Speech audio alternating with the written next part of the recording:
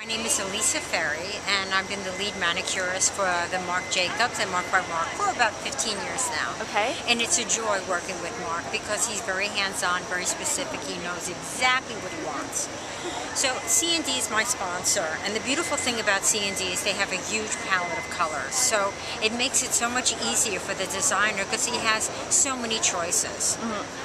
For me, my feeling is the pales are kind of out and bright colors are in. Okay. When you see the wardrobe, you're going to be very excited about it. Well, I'm very excited to see the color in your hand already. Yes, this is it. It is an absolute flawless, perfect thing. It has What is it called? It's called Raspberry Parfait. Good looking bottle, Yep. great looking color. And it is absolutely, it's a jewel tone.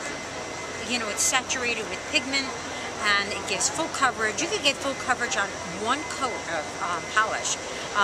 Or if you want to use two, that's fine. But when you're doing a fashion show, particularly backstage, you don't have much time. So if you take a look at the wardrobe, you see all the bright, pure colors.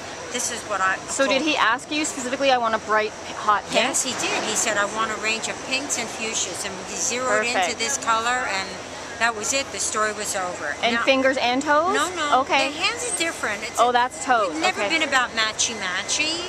Okay. So what we did is we took Perfectly Bare from the 2011 collection, and we made a combination with the matte top coat, and we created a custom mix to make the girls' nails look natural, flawless, but with just a little hint of coverage. Okay.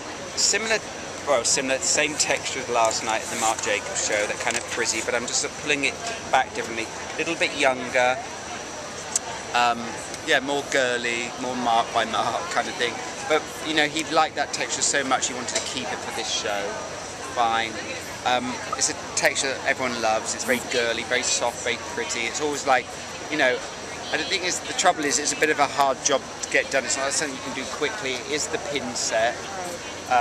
You know, you have to put some product in. I'm using the thickening lotion first to base the hair, damp, rough drying it, do the pin, the rick wrap, which is a nightmare, clamp it with a hairdryer, clamp it with the straightening irons, use quick dry hairspray, which is another raping product, to seal that in, then brush it all out just for a bit of fluff. So it is a bit of a drag and it is a bit of a thing, but it is a very kind of pretty, girly thing, and I think girls love it, do you know what I mean? Because it's sort of bouncy and it's there and it's not a curl. So if you do fancy, you know, a change, you know, it would last a few days, and if you're going somewhere special, it'll probably get better than, you know, it's more slept onto. So it's a great style if you've got patience to do it. How do you do the rick wrap? So it's a pin, you get a section of hair and you'd like weave it in and out of the pin. A bobby pin? A bobby pin. Well, not a bobby pin, just a straight pin, like a pin, not like a... So you sort of going like that, and then you hold it and then clamp it with spray. So it's a zigzag thing, and then you take it out and then it frizzes it up. And is it quite small sections you're doing? Yes, quite small sections, yeah. Well, obviously it depends on how tight you want the frizz. Smaller sections, you know, tight to the frizz, bigger section, the looser it is. How long does it take to do all this? A long time. So we don't really have long enough to do it, but we have to do it to answer your question. Do you know what I mean? So yeah, I mean, for civilians, I would say if you're using lip gloss or stuff like that around the eyes, then skip the mascara or have your eyelashes dyed, so you don't worry about the transfer so much. Dye the eyelashes, or if you don't mind a little bit of smudge, then that's fine. Or you can also use liquid liner before balm because it's a bit more permanent. You get a bit more of a stain in the lash line, and then it won't smudge around so much.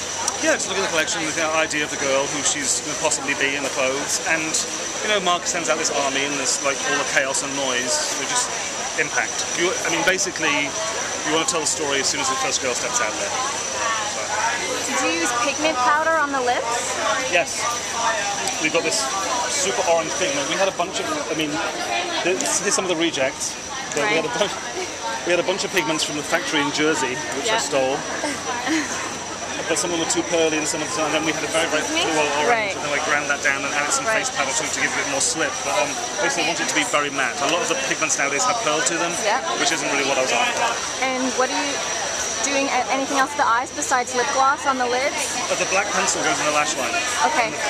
Pencil goes on first all around the eye, but not thick, just in the lashes. Then we melt it a little bit with the lip gloss. Because the pencil's going to move anyway with the lip balm, so you just sketch it into the lashes. Right. The point of the pencil gets into the lash line, and then once you draw the balm over it, it kind of melts it all together. Right. Which you could do with a moisturizer or a wet Q-tip if you want to do a matte thing. You do it with a shadow rather than a pencil. If you skip the lip balm, which is probably better for real life.